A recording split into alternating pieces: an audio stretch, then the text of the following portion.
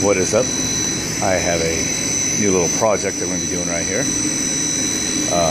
with the VFD. Right now, this closed loop pump, this one had a VFD added to it a while back. Got that nice Frenco echo there, like those. It's like what I added to that other pump. This one here is a 60 horsepower, so it's a little bigger VFD than the other one. And originally this didn't have a VFD. They had really crappy control of the loop, and what they are doing is they would just close down the supply to keep the I should say, you know, flow. The gallons per minute were just insane going through the building. It was noisy, so they'd have to choke it out here, pretty much deadheading the pump. A 60 horse pump, you know, that probably wasn't good. So one day they had somebody come out and install this VFD here. So this pump is on the VFD. This pump over here is not. It's still just tied to the disconnect directly and then ran through the starter panel. So it's a backup, but if it's ever used, because something happens to this system, you got to fire it up. You got to choke down a supply like that. That's just insane. So I want to change out the bearings in this pump, maybe the seal over there, and I don't have a way of going to the backup pump. I don't want to run it deadheaded like that. The other thing, you know, I could do is unhook the power and tie it into the VFD instead, which would work for backup.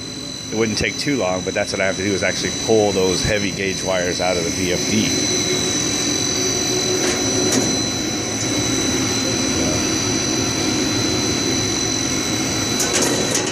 And then I would get that other one fired up, running on the VFD, running on pressure feedback. But I want to make it so this could be switched for maintenance, things like that. Plus, this one's had hours and hours of runtime, and now this one hasn't. So I'm going to do a similar thing as I did the other pumps, where I'm going to have a contactors or whatever to select one of two pumps with using just the one VFD. I'm not going to go extravagant with the home-built micro controller based, you know, circuitry or anything like that. I'm just going to do it with a switch, because this one's simple. Not that many people are going to come out here and mess with this. It's going to have just some instructions. So recycling some control switches that I already have here from that other panel. I'm drilling holes. I'm gonna put those in. I'm gonna wire it up. So yeah, I just want to get a little shot of the before action right there. A little heavier wire. Fast.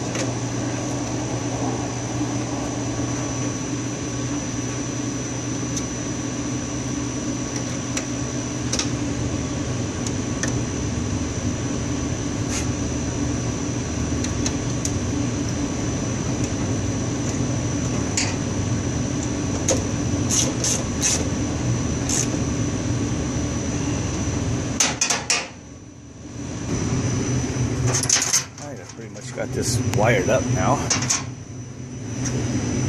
Power coming into the VFD. Power going out. Used to go right to the motor there, but now it's going to the center position of that transfer switch. So one goes over to that motor, right out the side there, and then the other output is going to that motor. So right now, if I turn it on, it should basically fire up to A will be pump 1.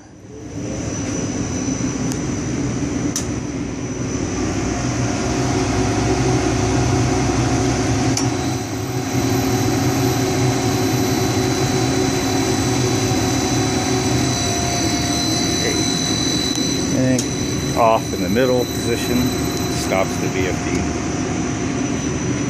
I have not fired this one up in a while. I'm not even sure if the polarity is going to be correct. Went off the colors, but this is how I'm going to switch it. Now, position is now set for B. Go back to run. Should fire that one up now.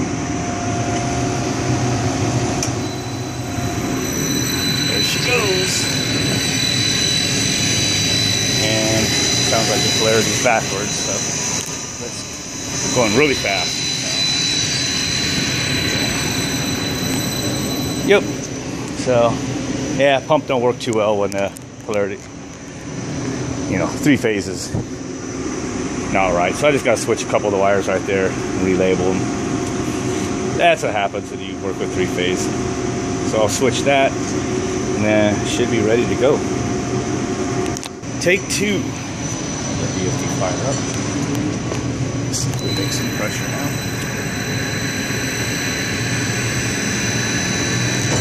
There we go.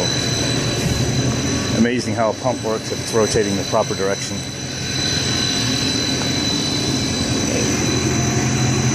Up online. So now I am able to switch between the 2 pumps.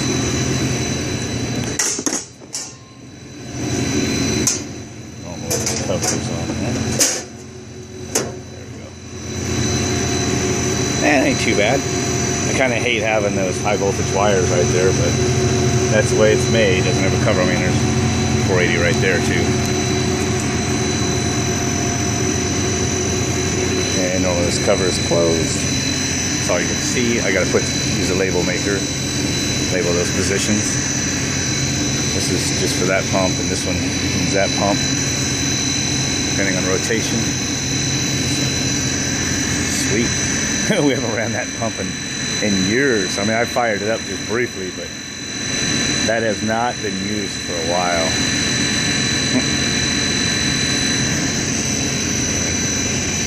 Hey, I believe I am done. This actually went a little easier than I expected. As I said, a lot of these parts here are still recycled from that old booster pump controller, that mammoth erector set I removed from that other VFD project. I still have the old panel. Still more of these switches and those lights in it, so I cut the holes and put those in there. Put the overview, so installed real nicely there. Added this. Recycled all that wire too. Put on new connectors. Got the AV transfer switch here. So do the little switch that's in there is feedback to the lights, just so you know what position that's in for pump 1 or pump 2. And then the selector switch basically is a dual pole, dual throw.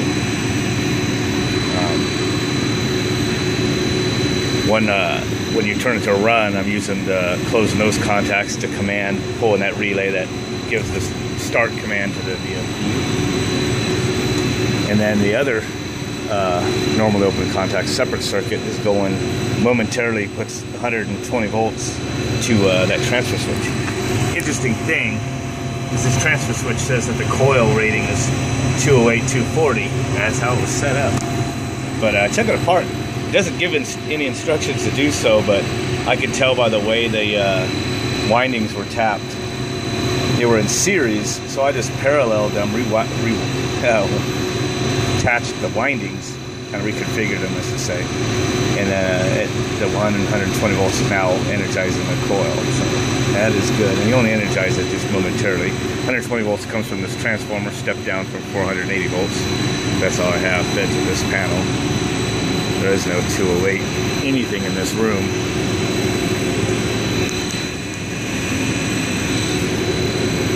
So basically, I'm going to put little instructions there.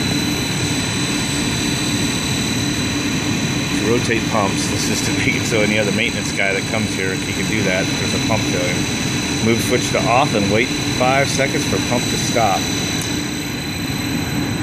Momentarily move switch to rotate, then back to off.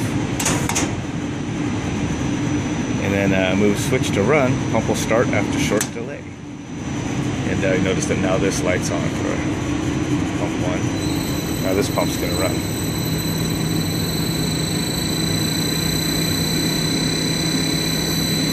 So I'll rotate it back to that. So.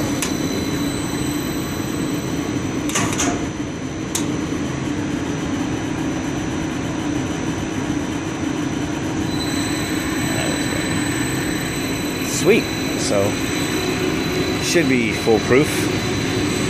Still nice and neat in here. Just don't put your fingers on that. It's in the control panel, so we all should be good. So,